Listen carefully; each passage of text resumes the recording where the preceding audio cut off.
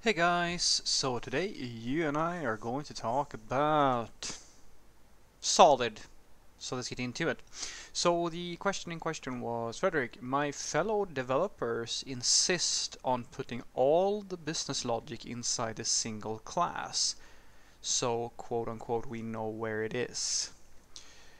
And they are saying that the solid principles is over engineering. Is there any real counter to this? Well, I don't know what you mean by all logic, but I pray and hope that you don't mean all of the logic in the entire system. In effect, creating what's lovingly called a God class. Because if you could create a God class, yeah, that's gonna be fun. Can you reverse? Can you ask them just for me? Ask them this question: do you like the prospect of having to write a unit test where you have to basically instantiate the entire system every time you want to test anything on that class? Because that is what you're going to have to do. You're going to have a class that contains literally everything in, if that's what you're doing, you're going to have that one class contain everything in the system. And one of the worst parts about object-oriented programming is the problem of dependencies. Now, what is that?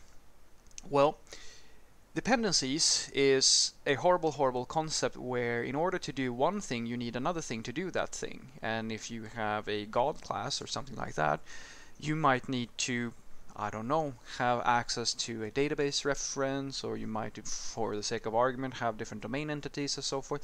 And in order for you to do anything whatsoever with your class, in order to instantiate that thing, you're going to need all these other things. And they, my friend, they also have dependencies. And this continues. It works as a tree. It's a dependency. It's a graph, basically, a tree graph.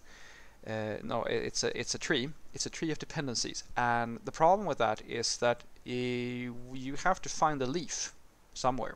You're going to have to instantiate things until you have everything, or find a sequence of dependencies where you don't have any other dependencies. And the more stuff you have in a single class, or even a single module, the harder it's going to be for you to do that. And that's fine if all you're ever doing is running the system as in production.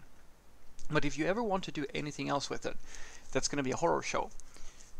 And let's not even talk about the complexity of having all the logic in a single class. I mean, if let's say, because they might be correct in the sense that if you have a class where, well, all you really have are a bunch of static functions, the pure functions, and the class is really just a wrapper, you really don't instantiate this thing, it's just functions.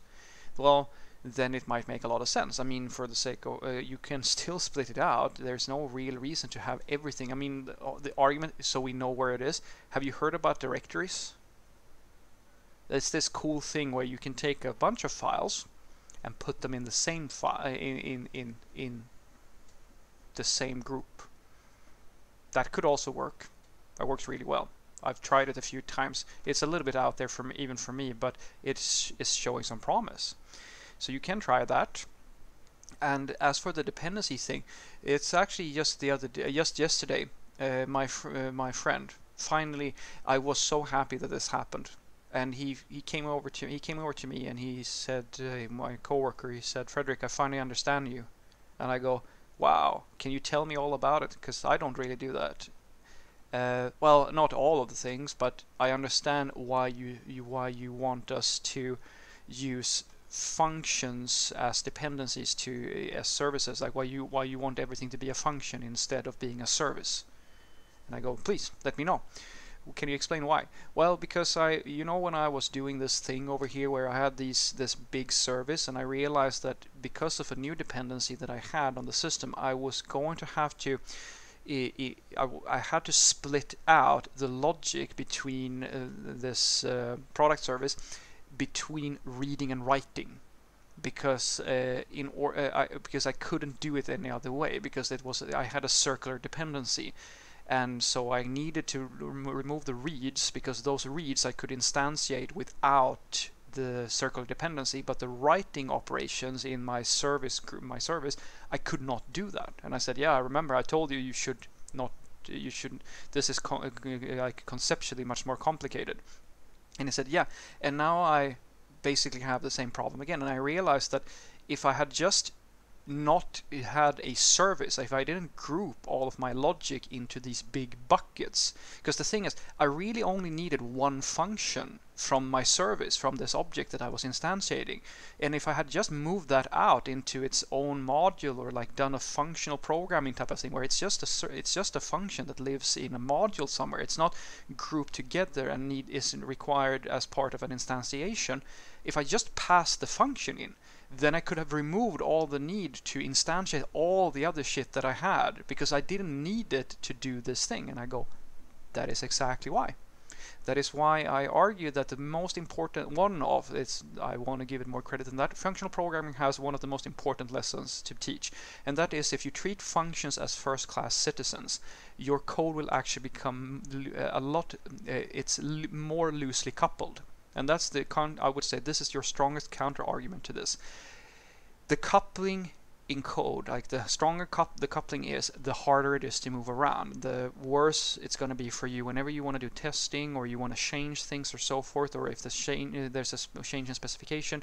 It's harder for you to move code around because it's all tied together in this really tightly knit ball of yarn. But if you actually segment things in a logical fashion, then you can actually be more flexible. It's very similar to the same thing that we do with microservices, if you haven't thought about that.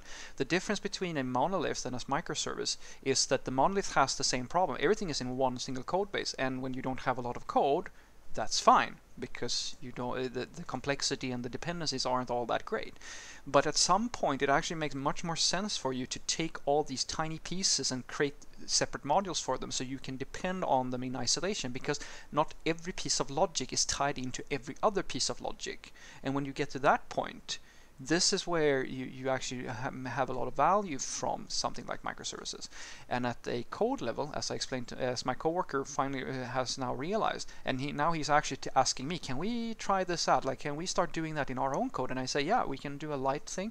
Let's just start by, instead of passing in an entire object of services and methods and stuff like that as a dependency to our other services, let's just add the function.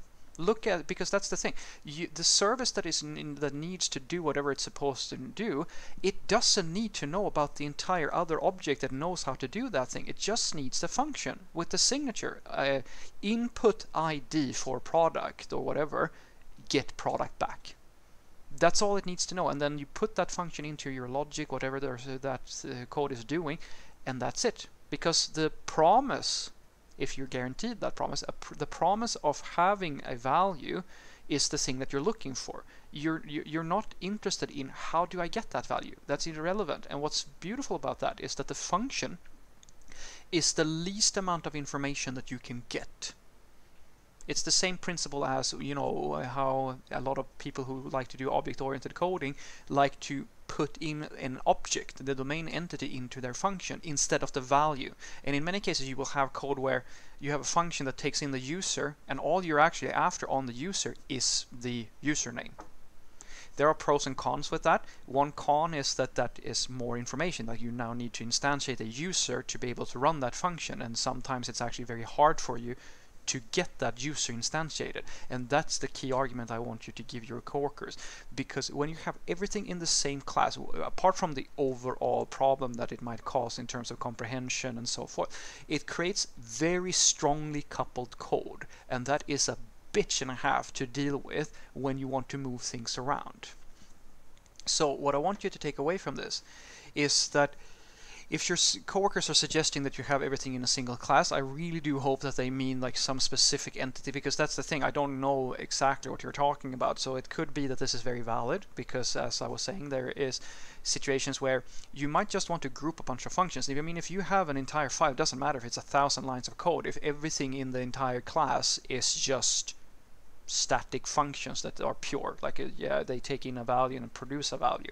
There's no instantiation going on. It's just a wrapper around a lot of functions. That's perfect. There's no real downside to that. You can, of course, try this experimental feature with directories and just have some segmentation if you want that, but that's a little bit wild, I admit. And the other thing that they should be aware of is if that they're doing the thing I'm worried that they're doing, that they're really like creating a super god class. What's going to happen is that god class is not only going to be extremely complicated to comprehend over time, it's also going to be extremely hard to write any meaningful tests or instantiate things in any way, because in order for you to instantiate that thing, you have to instantiate the entire system. And in many cases, when you're working on features that only depend on part of the logic that you're going to find in that super god class, that doesn't matter, because everything is tied together in one big ball. You need everything to just get at one part of the thing, and that's not an ideal situation. It's the same thing with monoliths and microservices. You split things out into smaller pieces so that if you only need that piece, you can deal with that piece instead of the entire system. Have a great day.